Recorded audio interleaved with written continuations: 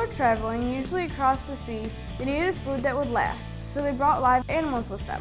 They took a lot of room though, so they didn't have room for dishes. Instead, the cook would make pie crust to hold the food.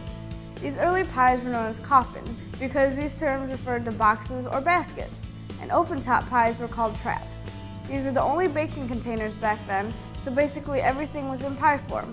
It was good though because it cooked the meat and sealed in all the juices, so the travelers had slightly more enjoyable food. The earliest remains of pies date back to around 9,500 BC.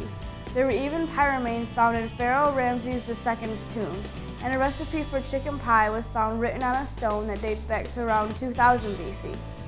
Within time, the pies made their way to Spain where they added salts and spices to preserve them and add more flavor. Then around the 1st century, the Romans discovered how to make a cake-like pastry called ligum, similar to a modern-day cheesecake. However, it was most commonly used as a sacrifice to the gods. Then from Greece, the Romans traveled around Europe and brought the ideas of pies with them. The use of the term pie was originated in England around the 14th century, and then when the Pilgrims came to the New World, they brought their recipes with them. Then when they met the Native Americans, they were taught about fruits and berries and added them to their pies for new, exciting flavors. And that is how the common known pies that we eat today were formed.